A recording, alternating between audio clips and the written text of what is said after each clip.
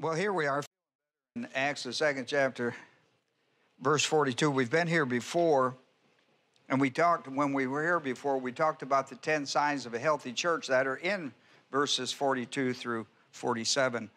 I want to pay a special attention to one, and that's the first sign of a healthy church was the apostles' teaching. Notice, they were continually devoting themselves to the apostles' teaching. Now, when we originally studied this passage, we found something very important about that.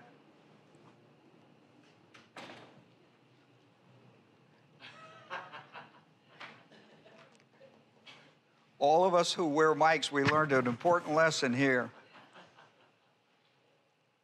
Many years ago, when they first mic'd me, I learned an important lesson. I didn't turn it off and went to the bathroom. That's a moment in a pastor's life you don't want to repeat.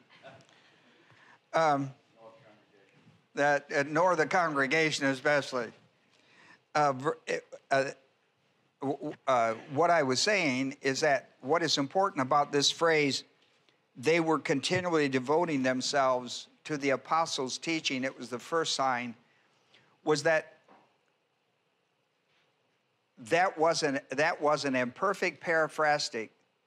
Now, why that was important is that Luke set that thing up with a paraphrastic imperfect and then ran a series from that. That was the first of a series of 10 imperfect tenses. So it became a marker in the Greek language, point 1, point 2, or the first sign, the second sign. That's how we discovered 10 signs here, was the way Luke set it up. And so I wanted to come back to that original because he made a big point about the first sign of a healthy church. And of course, this was the early church. It was called the apostles' teaching. And notice what it says about them. They were continually devoting themselves. It takes responsibility to put yourself in a posture to learn, and then you have to be in the right place to get the information. And for us, that means, for us, Doctrinal Studies Bible Church, that means a couple of things. Most churches, and I'm not opposed to this now, don't misunderstand me. Most churches, the pastors have been taught to expository teach.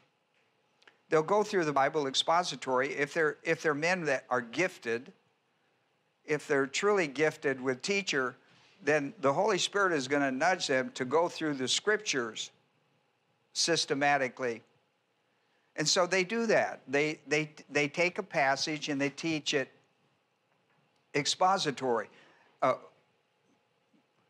It's been famously called by young guys who go to seminary, they call it 3 points in a poem.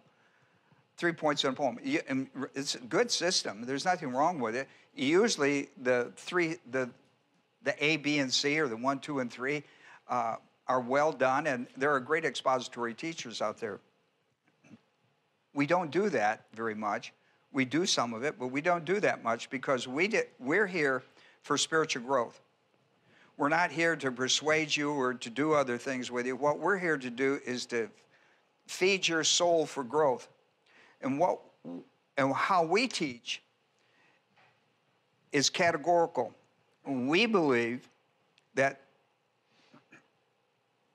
you have to go from milk to meat in the Word of God. You have to go from basic stuff to advanced stuff because that's just the way the Christian life is. There are so many struggles in the devil's world. There are so many struggles in your personal lives. There's so much stuff going on, we would say. But you need a good handle on the Word of God, and categorically is how you do it. What's the Bible say about marriage? What's it say about sin? What's it say about divorce? What's it say about health issues? What's it say about suffering? And yada, yada. And the list goes on just because that's the way we face our problems in our life. So we teach categorically. To teach solid categorical doctrine, you have to teach under an ICE principle. So rather than expository principle, we teach an ICE principle because we feel so strongly about spiritual growth maturing. If you went to college, you would do a 100 course, then you would go to a 200 course, and then you would go to a 3, 4, 5 level courses. That's categorical growth. That's how the school system teaches that way. The Greeks taught that way, by the way. Now, we believe in order to do that properly, we ICE teach. ICE is just, ICE means isagogics. You got to have a good historical background to whatever you're teaching about. It requires a lot of historical research, biblically. The C stands for categorical, and the E stands for exegeting. We believe that a lot of times the clarity of what's being said is brought more fully clear to you by knowing the Greek and Hebrew language. And a good example is verse 42, where Luke, in this passage of Scriptures, 42 through 47, laid out 10 signs of a healthy church, and he did it in the Greek language. No doubt about it. And you learn from Paul to teach that way, and all the guys that learned from Paul taught that way. They all taught that way. So I'm back to what I want us to understand today is why we teach the way we teach. This makes us different from a lot of churches, because almost all theological schools teach expository. That's how I was taught. Almost all of them are going to teach you that way. In fact, my people, where I was trained, when I told them I wanted to teach the languages because I found them to be important in my life, they told me I should never do that. I should never do that. And I have a lot of people that come to this church that agree with that. What do I need the language for? Well, for example, 10 signs of a healthy church. They're laid out in such a way that you couldn't miss them. But if you just read the English, you could miss them. You would know there were 10 signs of a healthy church when you read through that. You'd really have to figure something out. But I didn't have to figure anything out. When I exited, I went, whoa, there they are. So anyhow, it's a choice. The reason I chose to do this, and I've been schooled in both schools. The reason I did, because I grew under ICE teaching. I grew like crazy under it. And I wasn't growing under the other method. I was always hungry for more. When you teach categorically, you always leave a church with a doggy bag unless you give me an open end to the hour. I was up at the youth camp. The leadership camp is what they call it. The leadership camp, Crossroad Academy. And I really like home teaching. I like small groups. I like set down. I like engagement. I like all those things. Time limit requires you can't do a lot of that. You got to get it and get out, because people will, I'm only going to give you 35 minutes. So you have to hit it. That's okay with me. Look, it's your time. I got all day. But when you go out to a meeting like that, I said to the kids a couple of times, you want to shut it down for a moment and take a break? And they went like, no way. Feed us. That's why we came here. Why'd you come here? We came out here this weekend to be fed. What'd you come for? I came to feed you, buddy. And so away we went. I mean, and that's the way I used to teach. I used to love that. I love that open-endedness where it goes like, just keep feeding me and I'll tell you when to stop. And I finally gave up. I surrendered to them. I said, look, I'm done. I got to go home. But what a wonderful group of kids. I'll tell you, I am so excited about the youth that I see in America right now. I'm so excited about it. The last 3 years, I've seen the most wonderful group of kids on fire for God that I haven't seen since the 60s and 70s. And I'm pretty excited about where the church is headed, spiritually speaking. I am excited about that. Well, so they were continually devoting themselves, that's your responsibility, to the apostolic or the apostles' teaching. That becomes guys like my responsibility. What am I going to teach you? If you give me your time, and believe me, I believe that's precious. The time you give me, the money you give me, that I can prepare myself to feed you, that's phenomenal to me. I take none of that for granted. I've been on both sides of that street, and I'm thankful for everything you do for me. And so here we are at this idea. Now, the word apostle comes from the Greek word, and I don't know if I spelled it anywhere in your paper, but it's spelled A-P-O-S-T-O-L-O-S.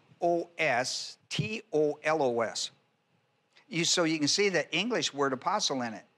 One more time for you. A-P-O-S-T-O-L-O-S.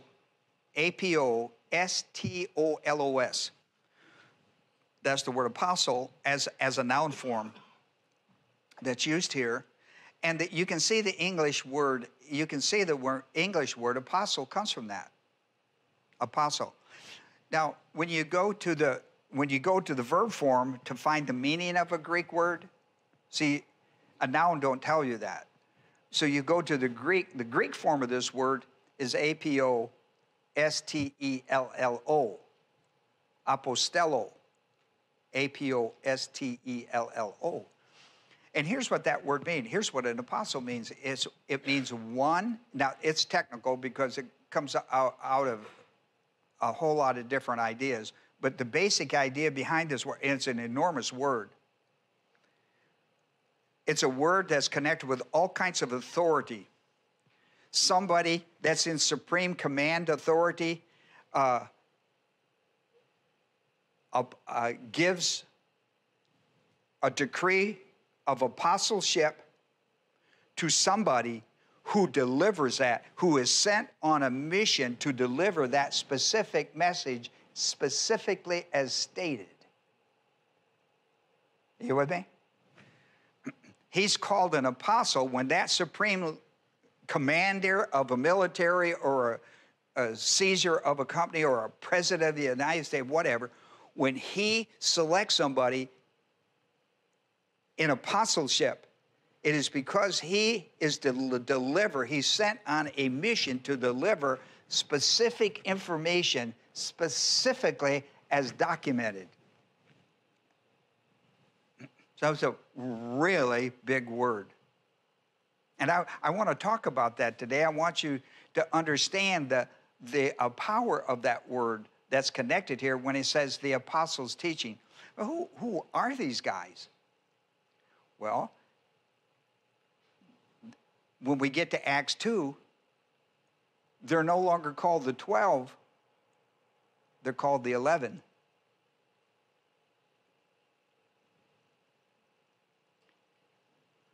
Now, sometimes they're always called the 12, even though there's 11. Sometimes they're called 12 because they earned that reputation, the 12 disciples of Jesus. But in Acts 2, the 12 are only 11 because Judas Iscariot has committed suicide.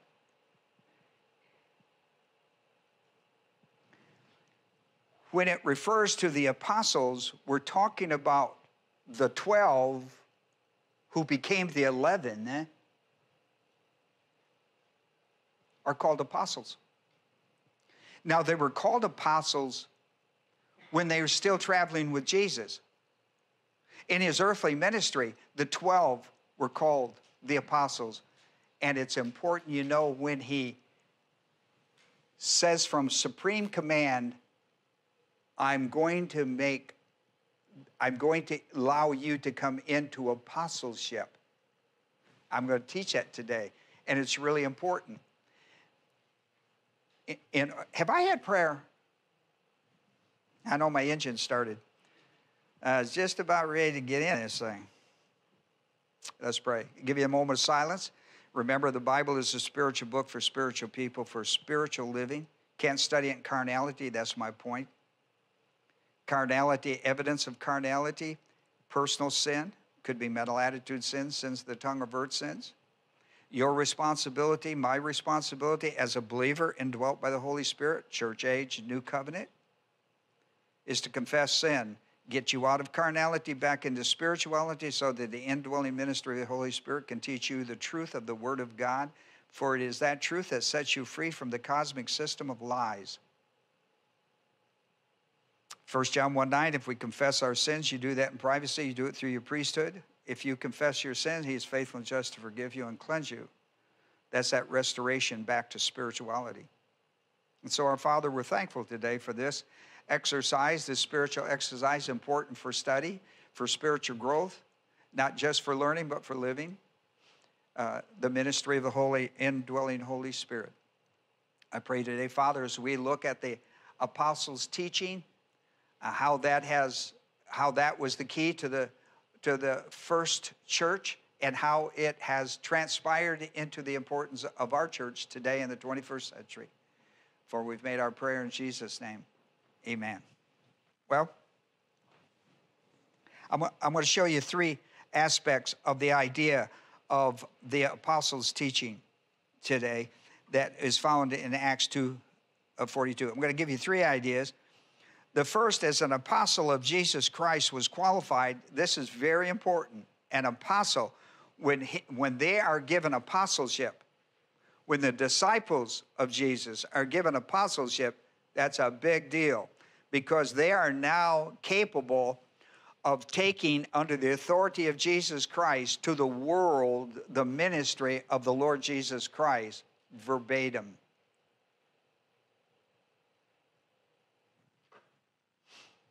As if he was doing it himself. The emperor or the commanding general, whoever that supreme leader would be, when he assigned apostleship, that person went out on behalf of him as if he was there in person. Do you understand that? Well, that's the background to this word. The apostles of Jesus Christ, therefore, were qualified to teach whatever was in that mandate, whatever the mandate of whatever that mandate was to teach and to train. They were highly qualified. They were like SEALs, on a mission. They were highly qualified for whatever they were sent on to. It would be outlined and prescribed by what they were assigned to by the supreme command. And they would be able, in that mandate, they would be absolutely capable in their training as disciples. They would have been absolutely qualified to do that in their whatever exercise of training and leadership ability that would be necessary to complete the mission. That's very important. You understand that. And so we have the apostles of Jesus Christ who could be assigned, at some point, were assigned apostleship duty. They would go out and they would come back and resume discipleship training, because they still had the supreme commander. And he would do that often. He would assemble, and this group grew. It started with 12, and it wound up 70-something, right? He could call them all in. And when they came back, that apostleship, they come back, then they went back into discipleship, training, and getting ready for another assignment business. And you have to understand that's how this stuff was working. Okay? So the apostles of Jesus Christ were qualified to teach and to train disciples of Jesus in the basic doctrines of what we would call today New Covenant teaching. Now, what is interesting is that one example of the apostles' teaching would be Jesus. Let me just give you one example. when Jesus at the Last Supper,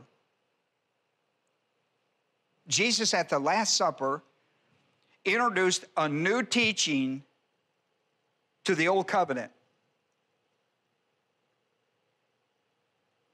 A new teaching. And it was at Passover. It was the Passover meal. At the Passover meal. Now, for you to understand the importance of this Passover meal and what he's going to do at this meal in transition from old covenant to new covenant is phenomenal. And so I can't read it all. I don't have the time to read it all and go over Exodus 12. But you sure need to understand. Listen, if you don't understand Exodus 12, you're not going to understand Luke 22 turning into 1 Corinthians 11, 25 and 26, which is the Eucharist. You will never get it. Our Eucharist in 1 Corinthians 11, you know, the bread and the cup, it comes from Luke 22. Luke 22 comes from Exodus 12. Where do you get the idea of bread and blood? Where do you get the idea of bread and blood? Where do you get the idea of the bread and the cup of the blood? Where do you get that idea? You get it from Exodus, the 12th chapter. Unleavened bread and the blood of the Lamb over the doorpost business. If you don't understand Exodus 12, you'll not understand Luke 22, and you won't understand the transition and the wonderful grace of the new covenant Eucharist. You will never understand what an enormous thing God did. And Exodus 12 is all about redemption or the Exodus. Luke 22 is all about that, and so is 1 Corinthians 11, taken to its fulfillment in Christ dying on a cross, being buried and raised from the dead.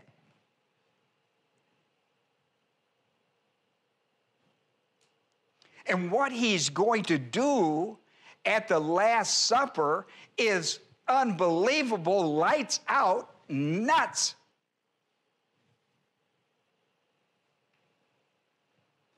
Now, you can read about this in Luke, the 22nd chapter, 14 through 23. I want you to look at 19 and 20, where he makes the transition, where he moves from old covenant teaching to new covenant teaching. There's no doubt he did it because we know it from 1 Corinthians 11. Here's what he did. He took the old covenant cup, and he said, this cup, which is poured out for you, is the new covenant in my blood. That's the cup. He held up the old covenant, which was shadow Christology blood, lamb blood over the post. The Passover, remember that? Passover, that's where the word Passover comes. Passover angel went over, and those who had the blood didn't die. Those who, you know, all right.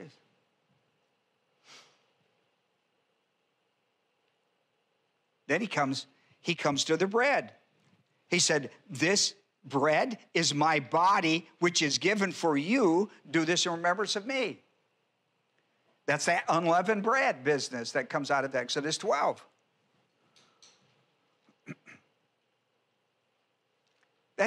He says that. He's got that's old covenant bread, unleavened, and that's old covenant blood, that's shadow Christology, the lamb blood, the lamb. Paul got it in 1 Corinthians, the 5th chapter, verse 7, when he called Jesus' crucifixion the Passover lamb who gave his life body blood for the sins of the world. John got it in John the 9th, in the 1st chapter of John, John the Baptist speaking, said of Jesus Christ, behold the Lamb of God that's come to take away the sin of the world. Peter got it when he wrote in 1 Peter 1:18 and 19 that it was the blood of Christ, historically, that became the precious blood of redemption. A lamb without blemish and spot, perfect in birth and perfect in death. These guys got it.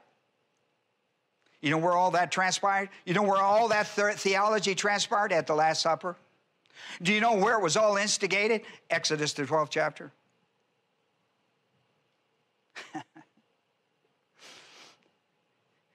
And now we begin a transition from Old Covenant to New Covenant doctrine. Old Covenant doctrine through Jesus Christ is fulfilled. You know, Matthew 5:17 didn't come to destroy it, it came to fulfill it. Here's where it begins, the transition from Old Covenant to New Covenant, a switching of doctrines. Not that they're going to be different, but the old one is going to be fulfilled and brought into the new one. If it's not fulfilled, it doesn't come new. It becomes new because it's fulfilled, and a new idea, a new theology is attached to it. In the Old Testament, when they did that, when they did the Passover meal, they were looking for the coming of Christ, first coming. When we do it now, having all the doctrine, all the things that Christ fulfilled, we toast it to the second coming of Christ. Please tell me you know that. If you've gone here a year, you know that. 1 year. Spend 1 year with us. 1 year. So you know this stuff. One of the assignments of the apostles. Oh, listen to me now. Here's Acts 2:42.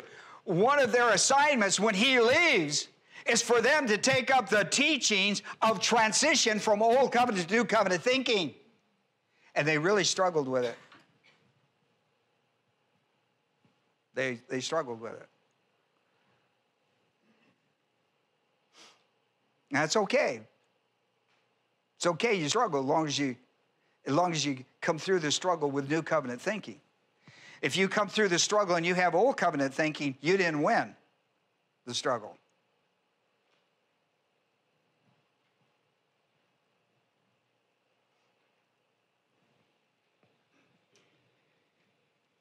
In Doctrinal Studies Bible Church, New Covenant Eucharist, we always read 1 Corinthians 11, 24, 25 is the passage when he says, this is my body, which is for you. Do this in remembrance of me. And he's talking about the bread, right? But he called it his body.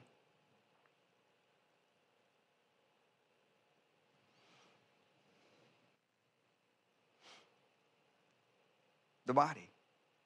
He who knew no sin became sin for me, that I might be made the righteousness of God in him. 2 Corinthians 5:21. That's what that means. That's the theology of it. The theology of it. The transition from Old Covenant thinking to New Covenant thinking that brings in a whole new wave of theology that these apostles were responsible for when he left. And were they faithful? Listen, Matthew, Mark, Luke, and John, they wrote it. They wrote the transition. Luke comes along and writes the book of Luke, volume 1, and Acts volume 2, and shows you the struggle the church had in this transition doctrine time. Listen, it's not easy to pull people out of law into grace. It's not easy. Because listen, and it shouldn't be easy because it involves faith. It involves faith.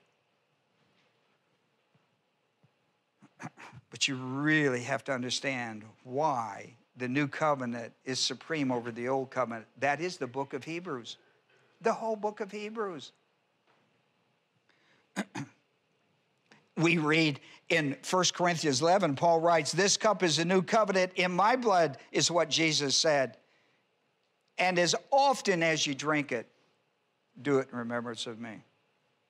It's a powerful idea. It's a powerful idea. Here's another one. It's not on your paper, I doubt. Galatians 4, 4 and 5.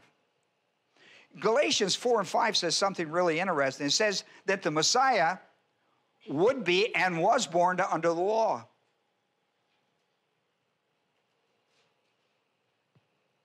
Verse 5 says, in order to redeem those who were under the law. You know what that redeemed is? That's the Exodus. That's the fulfillment of all that business. To redeem those. See, don't miss verse 5. Law can't do it. Law can't redeem you. All it can do is condemn you. And boy, does it do a good job of that. Here's the second point. During the ministry of Jesus Christ, people miss this. When they study this, people miss this, and this is something you should not miss. During the very ministry time of Jesus Christ, there were 3 different religious groups of disciples. And they were well known. They were like 3 denominations. They were well known in the community. Listen to me. And all of their followers were called disciples. Mathetes. M-A-T-H-E-T-E-S. That's the noun form of manthano. Manthano means to learn. Or a mathetes is a learner of a master teacher. Jesus would say, a student is not above his master, is not above his teacher. That's why you're a student.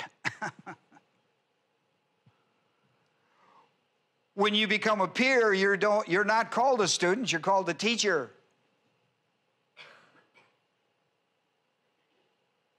All 3 of these groups had followers called disciples. And they were well known. In Mark, the 2nd chapter, verse 18, I wrote on your paper, John's disciples and the Pharisees' disciples were fasting. And they came and they said to him, Jesus Christ, why do John's disciples and the disciples of the Pharisees fast, but your disciples do not? His answer was really good. It's not my subject today. I'm not going to teach on it. But if you get into the reading of that, it do you some good to read his answer to that question. Because it deals with the first coming of what the purpose of the first coming of Christ was about. Was his answer. Well, if you understood why the Messiah should come at all, then that wouldn't be a big question to you. My point, though, is that John, when we say John's disciple, we're talking about John the Baptist. John the Baptist had disciples. Mathetes. The Pharisees had them, and Jesus had them. You understand that? All right. It's important you understand. These 3 groups are running around. These are 3 theology groups. An example of John's doctrines, John the Baptist's doctrines, was given in John the 1st chapter, verses 15 through 34. I will tell you ahead of time how you should read that. Now, I ain't got time today because I'm limited on time. I don't have time to teach this to you. But I'm going to give you a heads up on how to read 15 through 34. Can I do that? Now, you're going to have to write this down. If it's important, you're going to need to write this down. If it's not important, then, you know. It's not important. 3 times in this passage, John says 3 things, recorded by John. In verse 15, 19, and then I think maybe 32. He says, John's testimony. The testimony of John. Verse 15, verse 19, verse 32. Now, this is really important. Those 3 headings are going to give you 5 testimonies of John that are recorded in the Word of God. That was his assignment, and that's what he taught his disciples. If you want to know what John, the master teacher, taught and had disciples who wanted to learn it, you can read John, the 1st chapter, 15 through 34. There are 5 testimonies. There are 5 doctrines that he gives. And make sure you follow it. He tells you 3 times, this is John's testimony. This is what the master teacher of those disciples were teaching them. And listen, it was all about Jesus Christ. The coming of the Messiah. And John was to look for certain things and was to gather a people. And he quotes his calling out of Isaiah 40. And he is quoted in that passage. To gather a people for the coming of the Messiah. John considered himself one called out of the wilderness to go to the city and go back to the wilderness, and go to the city and go back to the wilderness and tell the people, John, why are you in the wilderness? It's going to take a while. You're going to have to have a large space because my job is to gather a large group for the coming of the Messiah. So he'd go into the city, and then he'd tease them out to the wilderness, and the large crowds would grow in the wilderness. Because you're going to have a large arena to hold all the people. My job is to gather them for the... It's just a wonderful... John taught his disciples.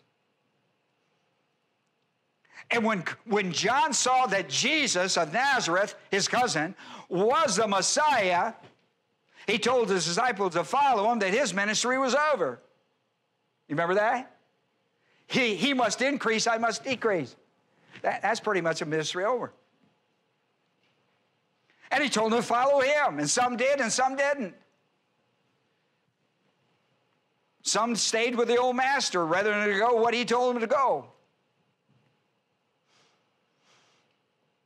John's disciples, John taught his disciples what God taught him to do. And they gathered a large gathering of people for the coming of the Messiah. John stirred up a hornet's nest. He stirred up a hornet's nest that Jesus would gather around. He stirred up a hornet's nest so when Jesus came, he could step into the hornet's nest. But that was his job. That was his job, and he did it well. So when you read verses 15 through 18, that's one testimony. 19 through 22, that's another testimony. 24 through 28, that's another testimony. 29 through 31 is another testimony. 32 through 34 is another testimony. That's 5 areas of doctrine that he taught his disciples. That's just in a short period of time of Scripture. I'm just showing you he had disciples, and that was his responsibility to teach them. To teach them. They're called disciples. They're learners, and they're teachers. The Pharisees had him. The Pharisees had him. The Pharisees' doctrine, you can look at this mess in Mark, the 7th chapter, 1 through 13. Again, in John, the 9th chapter, 27 through 34. Hey, to go back just a moment to John's disciples. John's disciples. Paul, on a 3rd missionary trip in the book of Acts, was in Ephesus. And met some of the disciples of John who didn't have a clue about how the story was supposed to end once Christ came. And he brought him, Paul incorporated the disciples of John the Baptist into the church. They didn't know it was about the church. That Christ, in Acts 20:28, died for the church. Paul had to explain it to them. And what you have in the book of Acts written by Luke is for Pentecost. You have a Pentecost in Acts 2. 1 in 8, you have the Jews, the Samaritans. In 19, you pick up the disciples of John the Baptist. In chapter 10 and 11, you pick up Gentiles. And in chapter 19, you pick up the disciples of John that are lost wandering around out there. Because they didn't pay any attention when John said, the whole thing is about Jesus Christ, I'll pay attention to him. Guess how many disciples he found? When he found John's disciples, guess how many they had? That's a gate question. No doubt about it. I'm not going to tell you. But it is interesting how many they had. It is interesting. It would be well worth your time to read the 19th chapter, verse 7 on your own sometime. Not on my time. So we have the Pharisees. Of course, they're about the law. They're not going to give up the law. They don't care if Jesus fulfills it or not. They're not going to give it up. It came from Moses, and they're staying with it. Well, what about Abraham? I don't care. Moses overtook Abraham. No, he didn't. No, he didn't. No, he didn't. No, Abraham trumps him because Abraham has the covenant of promise of the seed. And the law condemns you if you don't believe that seed. You do know that. An example of Jesus' doctrines are given in John, the 4th chapter, 25 through 38.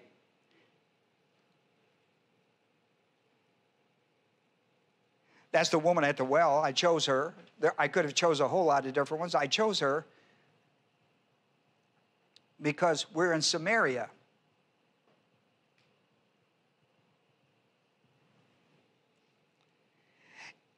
And the people came out because of the woman's testimony that she believes she just met the Messiah, Christ the Messiah. She goes back in and says, I think I just met the Messiah down at Jacob's well. And they went like, I don't think so. I tell you, it's for true. So they take a look. They spend some time with him themselves and go like, it's the Messiah. He's in Samaria. This is what they say. I'm in John 4:42. It's a great passage. And they were saying to the woman, it is no longer because of what you said that we believe, for we have heard for ourselves and know that this one, this man, Jesus from Nazareth, this Galilean, is indeed the Savior of the world. Do you know that the Samaritans were looking for him? She told them they were looking for him. They told them they were looking for him, and they found him. The Jews didn't find him, and they did. Never know, do you? Never pass up anybody. Disciples passed her up twice. They passed her up on their way. She probably passed him and said, what you looking at? I'm just thinking. I'd have wrote that in my book. Because they didn't pay any attention to her as a person in need of the gospel. She got down with Jesus. Jesus knew why he was at the well. Listen, you ought to know where you are when the opportunity comes to you. It don't matter if you're in the store. It doesn't matter if you're at the service station. It doesn't matter if you're at the hospital. It doesn't matter if you're sitting in the chair and they're about to drill a hole in your tooth or something. You got to like hold a minute. I've got something to say to you before you drill me anymore. Or maybe it might be wise to wait until it's through and then tell them. Listen, when the Holy Spirit nudges you, you should respond to that. That's my advice for you. That's the advice that I learned. You go like, well, you know, I'm in a hurry. Look at. You're never in a hurry until you go past the number of hours that Jesus was on the cross.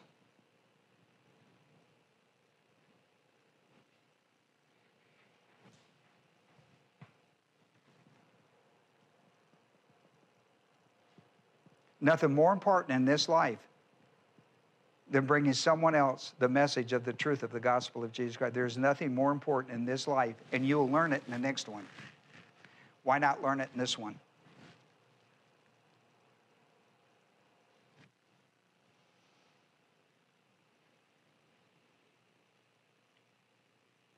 Here's Luke, the 2nd chapter, verse 11, not on your paper.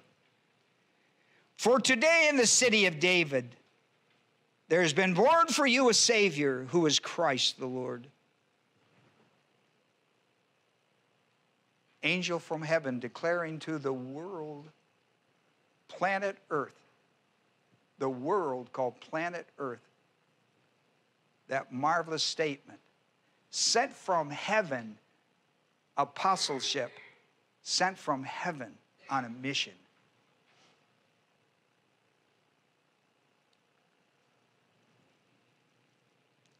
The disciples of Jesus became known as the 12.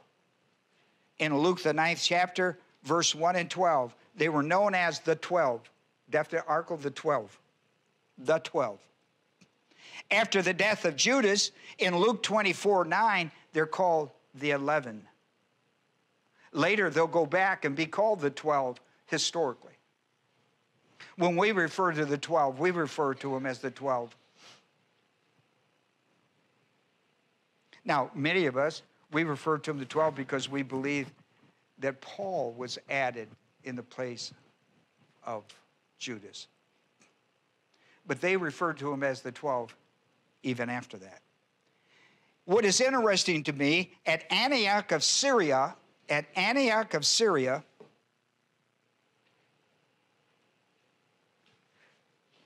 disciples of Jesus were called Christians. You know what's interesting about that? These are Gentiles. It's this first Gentile church. This whole Acts 11, where they come into being, all comes out of this great wave of taking the gospel to the Gentiles in chapter 10 of Acts. Chapter 10 of Acts, you have Cornelius picked up.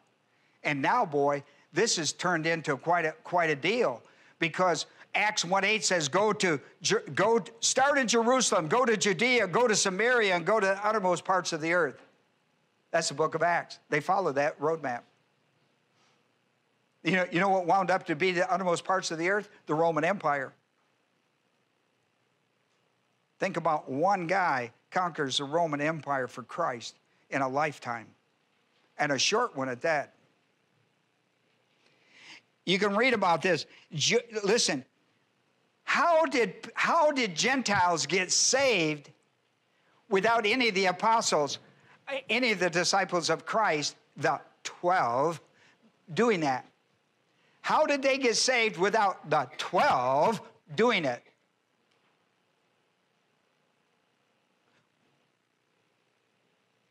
Acts the 11th chapter verse 20 tells you. Acts the 11th chapter verse 20 says, there were Jewish missionaries who left Pentecost, the meeting of Acts 2, so from Cyprus, who went there and evangelized them.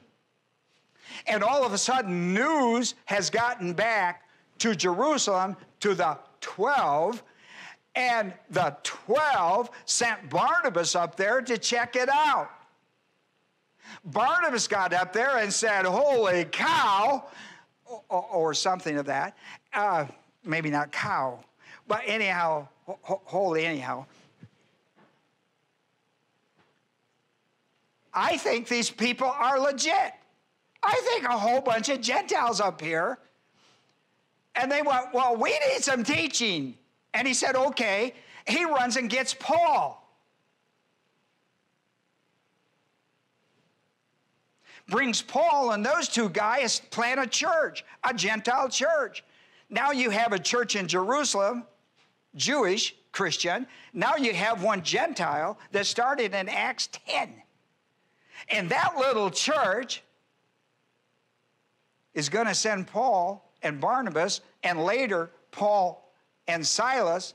Listen, they sent one team out. They had a little trouble. The next time, that little church sent two out. Two teams out. You know what they said? You guys get along. Go on, get out there and do what you're supposed to do. Hey, come over here. Let's get another team going.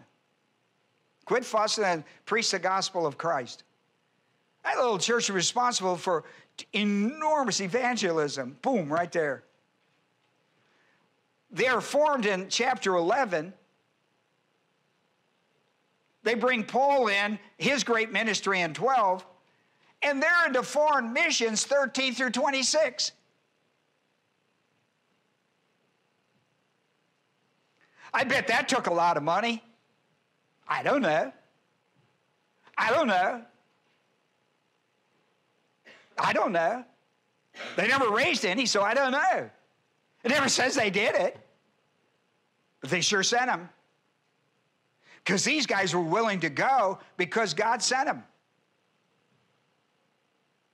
If the little church had said, well, we don't have any money to send you, you think Paul said, well, I guess I can't go then, right? You know anything about the Apostle Paul? Oh, geez. Is that, well, we'll go as far as we can get. How far can we get on $5? That's how far we're going. We'll stop and preach, and we'll work until we get another 5, and we'll go on until we get to where we're supposed to go. That's how they traveled. That was missionary evangelism. The Church of Jesus Christ has spoiled their ministers. They think everything has got to be about money. It's never about money. Never. Where does your call come from? If it comes from the master, then he's got the supplies. Either he takes care of all your needs or he takes care of none of them. Because either he's doing it or you're doing it. That's like nothing. Well, here's what we're talking about. Listen, the way he supplies it is he puts you on the mission field and helps you, supports you, and gets you through it. Paul would be on a mission field. Listen, Paul wasn't at home building tents. He was on the mission field building tents to get from point A to point B. He was working at Walmart, you know.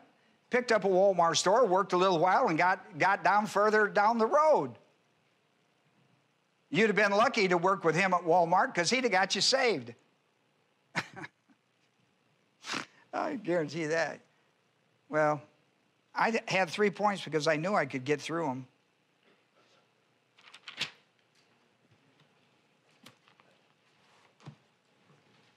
I let them out early today, I said. A poem. God had a little lamb and he died on the cross for us. It was Mary's little lamb, by the way. Let's have a word of prayer and we'll take the offering. Thanks for asking for that poem, though. I didn't have it on my paper. Our Heavenly Father, we're thankful today for these that have come our way both by automobile and internet to study with us. I pray we're still learners and we're missionaries. We don't call them apostles anymore. We call them missionaries. Those who are sent by God, equipped and trained by the church to be able to go out, teach the truth of God, weather the storm and the adversities, and train on the mission field as if it was the home church. with responsibilities. Lead, train, guide. Because they were good learners, they're good missionaries. If they're not good learners, they're not good missionaries. They're false missionaries. I thank you, Father, for being steadfast in the Word of God. A church that does not waver on the principle of grace, nor the truth of the Word of God, nor the principle of people need milk and they need meat. And the church is responsible for evangelizing their community to the farther ends of the earth of communities. We take that command serious, Father. We take it serious. Take this offering we offer today, Father, because it comes from the heart. It doesn't come from the law. It comes from grace. As given to me, we give to others. We give to the work of the church because we believe in it. And we make this prayer in Jesus' name. Amen.